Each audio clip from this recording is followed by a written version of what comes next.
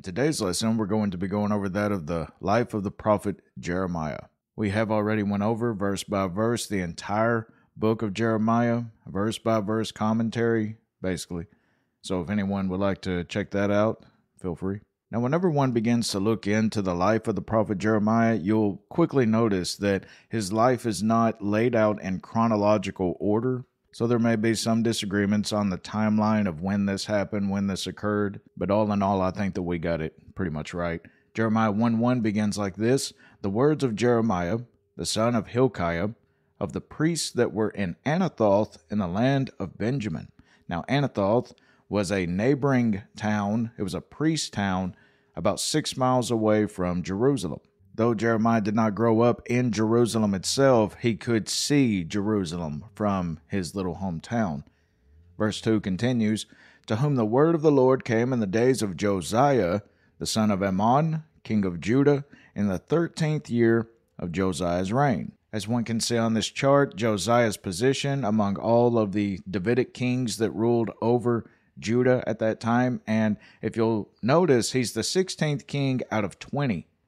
So Jeremiah is called during the absolute darkest days of Judah. And if you'll notice to your right, the circled portion, 722 BC, fall of Israel, Assyrian captivity. The northern kingdom has already been taken almost 100 years before Jeremiah's ministry begins. So unlike most of our other studies, there's no need to go into detail as to the two kingdoms that made up Israel. One of them is already done away, leaving only Judah at the time of Jeremiah. But for any of you in whom would like to know details concerning that division of kingdoms, then you can check out our King Jeroboam study, the first ruler over the northern kingdom of Israel and his 2 golden calves that he set up. So for this study, there's no reason to even mention any of the northern kings, so we're going to focus primarily on the kingdom of Judah. So Jeremiah was called in the 13th year out of the 31 years of the reign of Josiah. Now we go on to mention Josiah's son in order to get better context. In verse 3, "It came also in the days of Jehoiakim, the son of Josiah, king of Judah, unto the end of the 11th year of Zedekiah, the son of Josiah, king of Judah." Now Zedekiah would be the final king at the time of the Babylonian captivity, unto the carrying away of Jerusalem captive in the 5th month. So Jeremiah will begin preaching about halfway through the reign of Josiah, all the way through the Babylonian captivity he'll live through and beyond that, and we'll get into those details right here in just a moment. King Josiah was the last godly king of Judah, leading up to the Babylonian captivity, which would occur only 22 years after Josiah's death. If you'll remember, King Josiah was so moved by the Lord that he caused a huge reform and revival to occur throughout Judah, by the Lord giving Judah one of their most godly kings, plus sending his best prophets like Jeremiah to preach to them, shows that God gave Judah every advantage needed to stay on the right path, but most refused. Jeremiah was given very difficult messages to deliver, beginning with repent, but ending with surrender to Nebuchadnezzar and patiently dwell in Babylon, the exact things that the people did not want to hear. By Jeremiah's time, the nation had already sinned beyond measure, especially during the reigns of King Ahaz and Josiah's grandfather, King Manasseh, who were infamous for placing idols within Solomon's temple. And even though Josiah did a great job in attempting to cleanse all of the horrifying evils that his grandfather Manasseh had brought about upon Judah and Jerusalem, even though he did such a great job in trying to cleanse this, it had already been profaned over and over again by that point. So much so that in Jeremiah 15 we read about this: "And I, the Lord speaking, and I will cause them," the people of Judah, "to be removed into all kingdoms of the earth because of Manasseh, the son of Hezekiah, king of Judah, because of Manasseh's sins, they were so evil, for that which he did in Jerusalem." We do have a video where we go over this reign of King Manasseh, exceedingly evil, then repentant. So if any of you would like to watch that relatively short video, feel free. Verse 4 then continues, "Then the word of the Lord came unto me, saying, Before I formed thee in the belly, I knew thee. And before thou camest forth out of the womb, I sanctified thee, and I ordained thee a prophet unto the nations." Notice how Jeremiah is called a prophet unto the nations. Feinberg commented on that. In this respect, Jeremiah was appointed a prophet for a worldwide ministry. This refutes the idea that the work of God's servants was always provincial. God is the Lord of the nations. It's then that the Lord gives Jeremiah the vision of the budding branch of an almond tree to denote God's hastening the execution of the predictions, which he declared by this prophet who lived to see most of his prophecies fulfilled. And by this branch, having already, it's believed, budded, then that's the hastening. I'm going to do this quickly, Jeremiah. Then came the second vision of a seething pot pouring over the nations, representing the coming invasion from the north. The first chapter of the book of Jeremiah ends like this: "And they shall fight against thee, but they shall not prevail against thee, for I am with thee, saith the Lord, to deliver thee." Meaning, I'm giving you a very despised message, and people always want to kill the messenger, and they try to kill Jeremiah many times. Now, this naturally frightened Jeremiah because he was young. He even makes note of how he's just a child. Though we are not told the exact age of Jeremiah when his 40-year-long ministry began, he does refer to himself as a child, leaving scholars to estimate him at about 17 years old. Over the next 18 years, Jeremiah would go about preaching with relative ease, as the godly King Josiah was still reigning and the people's hearts were more open to worshiping God. Once Josiah died, however, assuming Jeremiah was 17 years old when his ministry began, the prophet would have been well prepared, very known, and of a more mature age, around 35 years old. It's also important to note how the first 6 chapters of the book of Jeremiah may have been the central message he conveyed to the people during those years, in essence, the first half of his ministry, which was basically a call to repentance for the most part. In chapter 16, God tells Jeremiah that he will have neither wife or child, as such distress would soon fall upon Judah, that such fruitfulness would be a curse. To have a child would be a curse, because you would likely see them starve to death or be killed in the war, or carried off or used against you for whatever reason.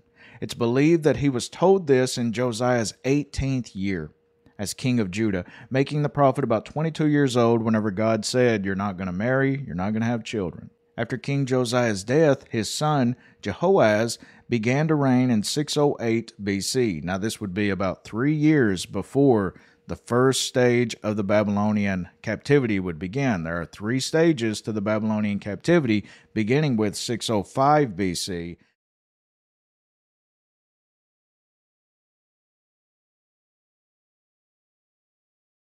Scripture tells us how after only 3 months, King Jehoaz was replaced by his brother Jehoiakim by Pharaoh Necho, because the Egyptians kind of had rule over Judah at that time. They had just killed Josiah. It would be during the 11-year reign of Jehoiakim, who would succeed his brother Jehoaz after only 3 months.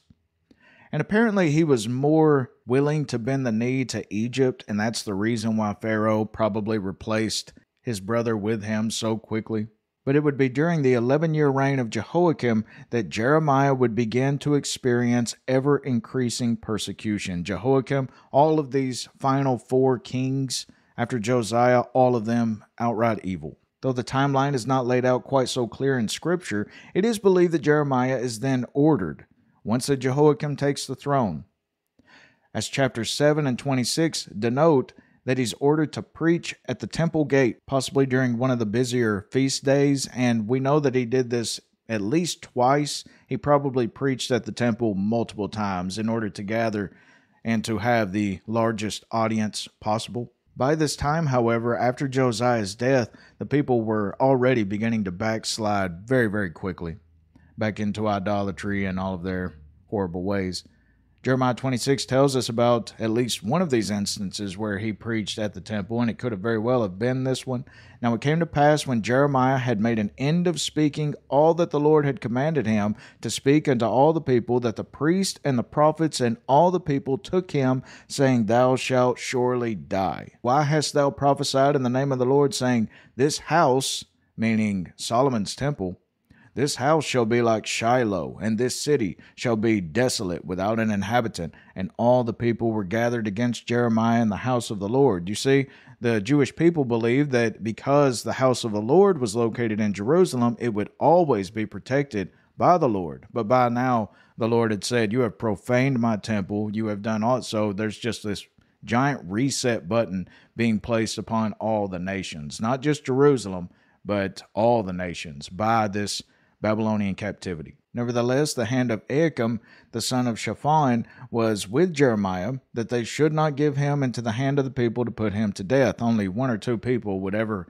be there to spare his life. God would move. Only one or two people. The rest of them wanted him dead. Shortly after the reign of Jehoiakim began, we're not told specifics right here, but shortly after Jehoiakim began to reign, it's believed that Jeremiah had pronounced doom upon the surrounding nations, and in chapters 48 and 49, you can read about those. This would have been around 609 BC, likely about 4 years before Nebuchadnezzar would actually invade the land. So he's telling all the nations, all of you, just surrender to Babylon and you will live. If you don't, you will die, because you're actually fighting against God's will. And this was the very dire message that Jeremiah had, and I can't reiterate this enough, really, because then you begin to understand chapters 11 and others like it, and how it tells us of a conspiracy to kill Jeremiah, which the Lord brings to the prophet's attention. Now, you may be thinking to yourself, why are they trying to kill Jeremiah? Why not just, tell him to shut up or just not listen to him? Well, he's weakening the hearts of the people, and they're starting to see how we might as well just give up and surrender to Babylon. And these detractors, these enemies, these false prophets are preaching a whole nother message, like Joel Osteen. Everything will be just fine. And you see the volcano in the background erupting, and he's just, everything's perfect. The prophet was then commanded in chapter 18 to go to the potter's house to learn a visual lesson of how God can take an old lump of clay, as Israel, and make something new with it. The Lord then commanded Jeremiah to take one of the pots down to the valley of Hinnom, which would be the place of child sacrifice during those times, likened unto Gehenna, the lake of fire. Jesus even points to that to reference the lake of fire. And Josiah he just desecrated the place with dead bones so that people would stop sacrificing children and other things unto demons down there. So Jeremiah, he takes this vessel and he breaks the pot in front of them that he calls down there, these nobles, these captains, these rulers, because they just allowed it to happen. Many of them probably even participated in it. So he breaks the pot in front of them, proclaiming, I will cause them to eat the flesh of their sons and the flesh of their daughters, and they shall eat every one the flesh of his friend in the siege and straitness wherewith their enemies and they that seek their lives shall straiten them. He's talking about during the siege of Babylon, and how they're going to starve so badly that they will begin to commit evils that they did not want to do. Thus saith the Lord of hosts, even so will I break this people and this city, as one breaketh a potter's vessel that cannot be made whole again, and they shall bury them in Tophet, till there be no place to bury. Then Pashur smote Jeremiah the prophet, and put him in the stocks, much like this, that were in the high gate of Benjamin, which was by the house of the Lord. The next day, as we're told, Jeremiah was freed and prophesied doom upon Pashur and his house. Then did the prophet begin to lament his commission from the Lord whenever he finally gets alone, and he begins to be very saddened by this message and all the persecutions coming upon him, and it's just such a hard ministry. I believe that it's the most difficult ministry in the whole of the Old Testament. But Jeremiah begins to lament and says, I will not make mention of him, speaking of God, nor speak any more in his name. So Jeremiah had a heart to just stop preaching altogether, which is exactly what the people wanted. But his word was in mine heart as a burning fire shut up in my bones, and I was weary with forbearing, and I could not stay, meaning that he did quit preaching for a while. We don't know how long, but it was probably for, I would guess, a month or so or whatever. But then he just says, I can't just hold all of this in. The old Bible commentator Adam Clarke actually commented on that verse. Jeremiah was obliged to deliver it in order to get rid of the tortures which he felt from suppressing the solemn message which God had given. And if you're a preacher, you know exactly how he's feeling right there. The Spirit of the Lord just moves you, and you just have to preach. You have to preach. Paul the Apostle actually had this very same sentiment happening with him. And he writes to the Corinthians in chapter 9, "For though I preach the gospel, I have nothing to glory of, for necessity is laid upon me. Yea, woe is unto me if I preach not the gospel." About 3 years later, in 605 BC, in the 4th year of King Jehoiakim, Nebuchadnezzar won the battle of Carchemish against the Assyrians and Egyptians, immediately followed by him being named King of Babylon. And it's around this time, shortly before Nebuchadnezzar invaded Judea, Jeremiah was commanded to offer wine to the nomadic Rechabites, who, though not Jewish, scrupulously obeyed the ordinances of their forefathers. So Jeremiah goes to these nomadic people that are well known for being very disciplined in their actions and their walk of life and keeping to the traditions of their forefathers. And he offers them wine. Upon their refusal to partake of the wine, God used their disciplinary restraints for an example to the Jewish people. And he says, look, these people are not even Jewish. They didn't even come up with the same traditions and laws as you have been privileged with, and yet they obey those traditions religiously. Almost immediately, Nebuchadnezzar, king of Babylon, invaded Judea that very same year that he became king. He invades Judea, even Jerusalem, taking certain promising captives. He doesn't destroy the city or anything. He even allows Jehoiakim to remain the king, but he subdues them in this very first invasion, taking certain promising captives like Daniel and others back to Babylon, leaving Jehoiakim as king. So this is the first deportation where Daniel and others are taken to Babylon. This invasion of 605 BC would be the first of 3 separate deportations, which would make up the Babylonian captivity, which would end in 586 BC, which we'll come to right here in just a moment. Scholars believe that it was around that time, after the first deportation, that the drought mentioned in Jeremiah chapter 14 occurred. And remember, God said, I'll curse the land if you remain in idolatry and evil. Jeremiah then has the prophecies written down, believed to be much of those prophecies from chapters 2 through 6, that of repentance and of just obeying God, but almost certainly included the 70 years of captivity prophecy. And to be more specific, the 70-year prophecy went like this, Jeremiah 25:11, "And this whole land shall be a desolation and an astonishment, and these nations shall serve the king of Babylon 70 years. And it shall come to pass, when 70 years are accomplished, that I will punish the king of Babylon and that nation, saith the Lord, for their iniquity, and the land of the Chaldeans, and will make it perpetual desolations." After reading only a few of these prophecies, we're told how King Jehoiakim then cuts them up and burns them. The Lord then tells Jeremiah to write the scroll again and add a message to Jehoiakim that he would have no one to continue to reign in Jerusalem and that his corpse would be thrown out unceremoniously. You're going to die a very harsh death, Jehoiakim. That was in the 5th year of Jehoiakim. Now let's jump to the 9th year out of his 11-year reign. Let's go to the 9th year. Jeremiah was commanded to take an unwashed loincloth and hide it in a rock at the Euphrates River. Now, if you know anything about the importance of keeping your garments clean as a priest, you know that they were very, very important to the priest. But God says, no, do not wash this one. After many days, assumed to be 70, we're not told how many days, but after many days, in accordance with the years the captivity would last, it's believed, Jeremiah was commanded to go and retrieve the loincloth, which had become rotten by then. This was to be symbolic of Israel and Judah being once so close to God as the garment itself.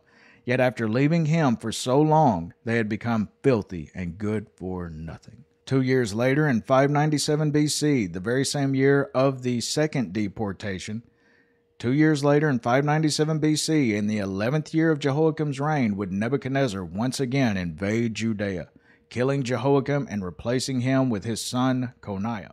According to Josephus, not in Scripture, we're not told exactly how Jehoiakim dies, but according to Flavius Josephus, Jehoiakim was killed along with high-ranking officers. His body was unceremoniously cast over the wall of Jerusalem without a burial. During this second deportation, would the prophet Ezekiel and others be taken to Babylon? So now Daniel, he's been there for several years by that point, and now Ezekiel goes into Babylon along with others. So Jehoiakim is killed, his son placed upon the throne, but his son only reigns for 3 months.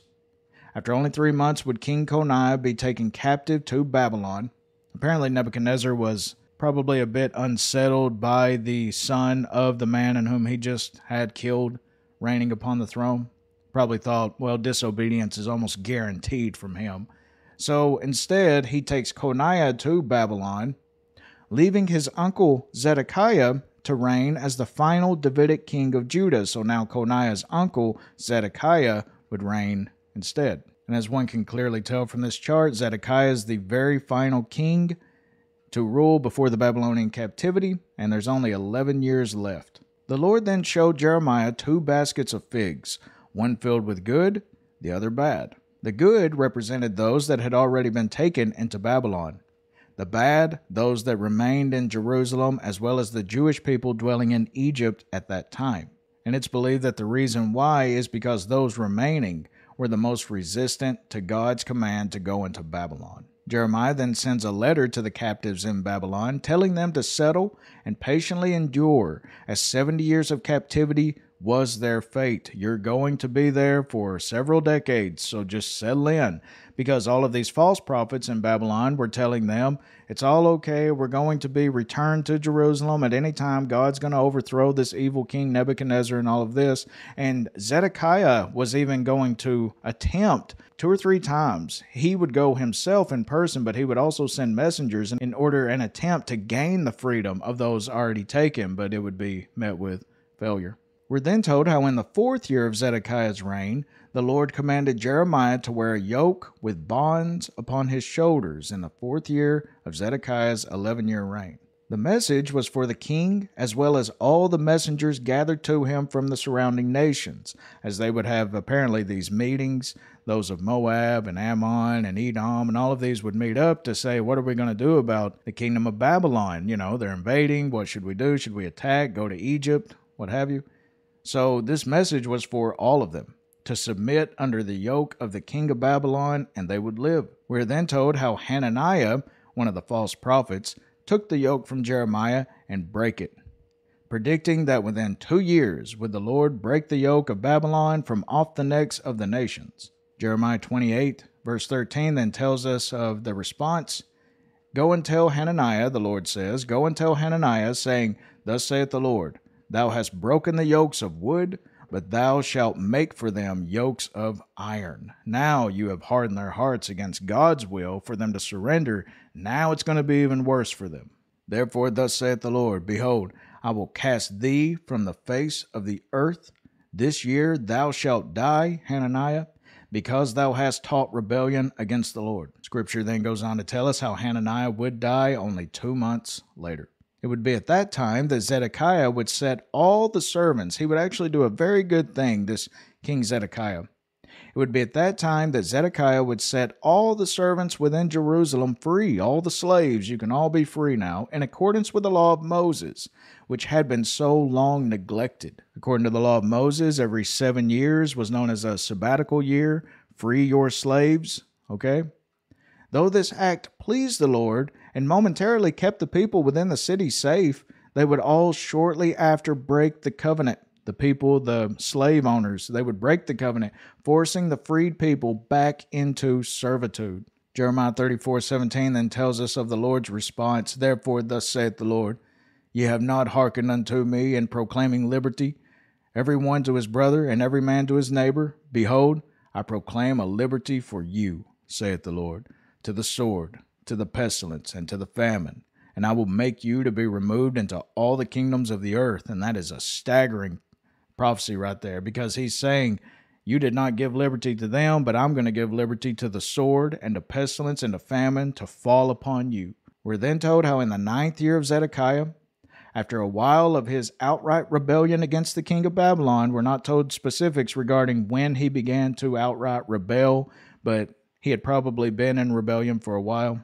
But it would be in his 9th year that the king of Babylon, Nebuchadnezzar, would bring his final besiegement against Jerusalem, and he is very angry this time. We're then told how Egypt, who had kind of an alliance with Judah at that time, Egypt then brings an army and attacks Babylon, giving Jerusalem a brief reprieve, but false hope of salvation. They're thinking, okay, God, he's going to save us through the Egyptians. It would be during that period of brief reprieve that Jeremiah would be imprisoned and accused of colluding with the Babylonians. He actually tells us how he goes outside of Jerusalem for a bit of a break from the people and from preaching, and they capture him and they say, "You're in collusion with the Babylonians," and he says, "No, I'm not," and they throw him into prison. Then did Babylon return and resume their besiegement of Jerusalem shortly after. King Zedekiah would then have Jeremiah brought out of prison, secretly inquire of God's will, upon which the prophet would tell him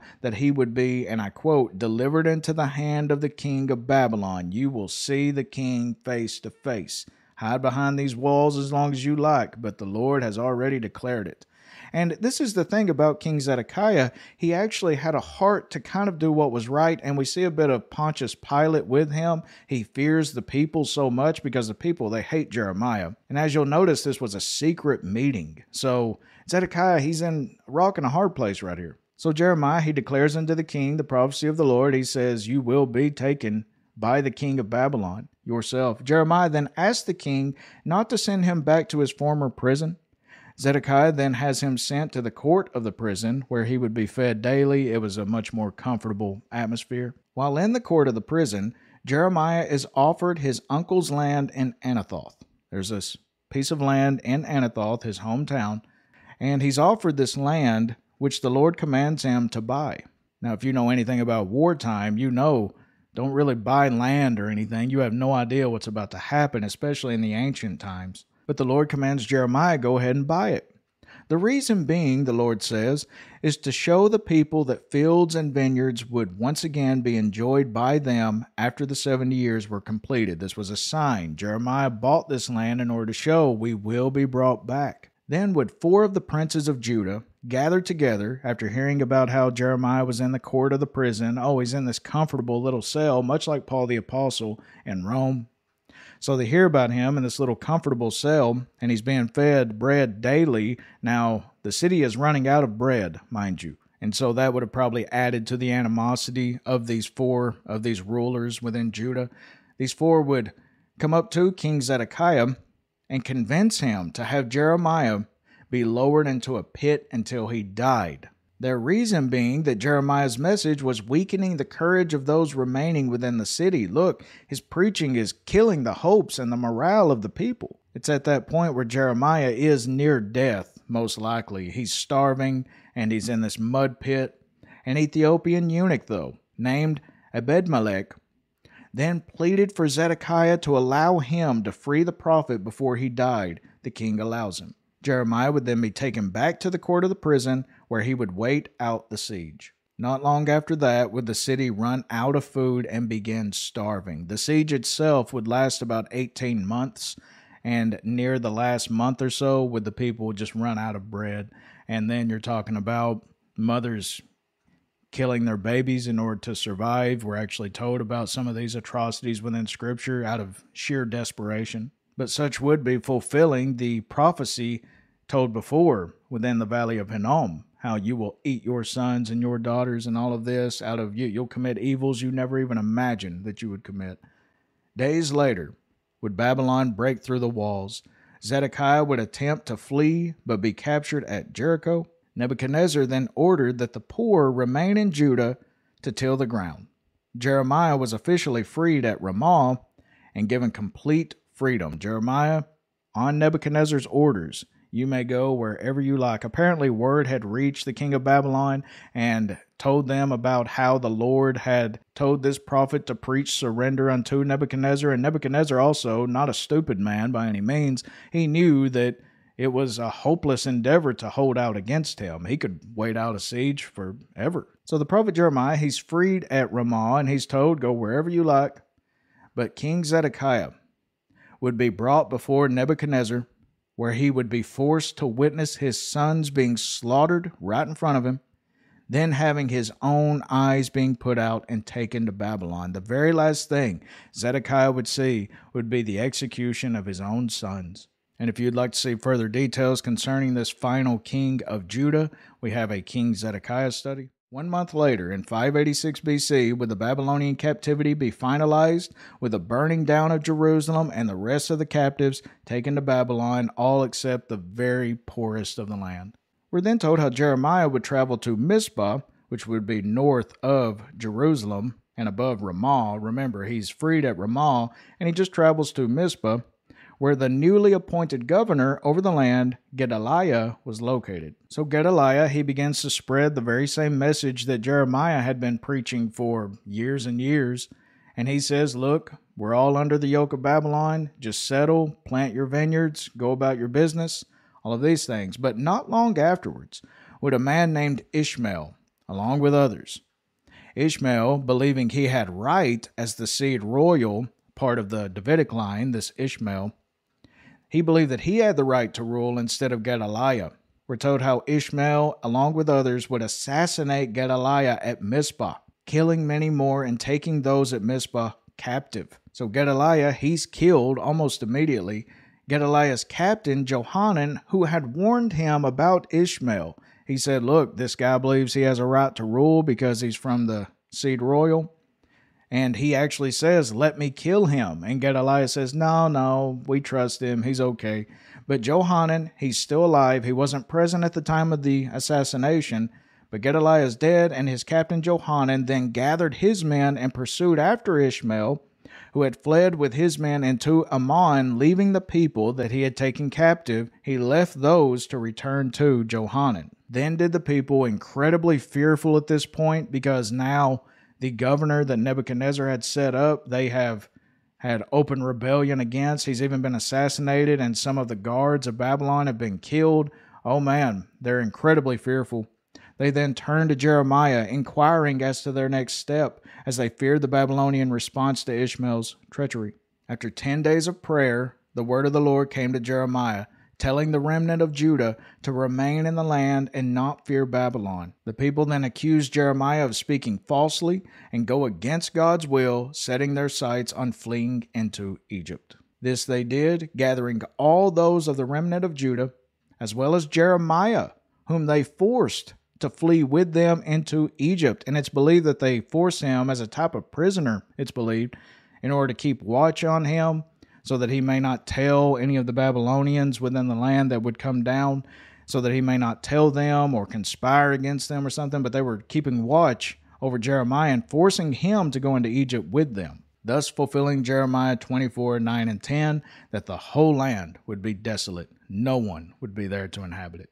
We're then told how Jeremiah began to prophesy in Tahpanhes, ordering people to bury large stones in clay in the brick pavement at the entrance of Pharaoh's palace in Tahpanhes. Now this was for a sign unto those people. Bury these large stones in the brick pavement. It would be upon those very stones that Nebuchadnezzar would very soon set his throne in Egypt, bringing the sword upon all its inhabitants. Look, you're trying to escape from Nebuchadnezzar? Right here's where he's going to set his throne once he kills everybody.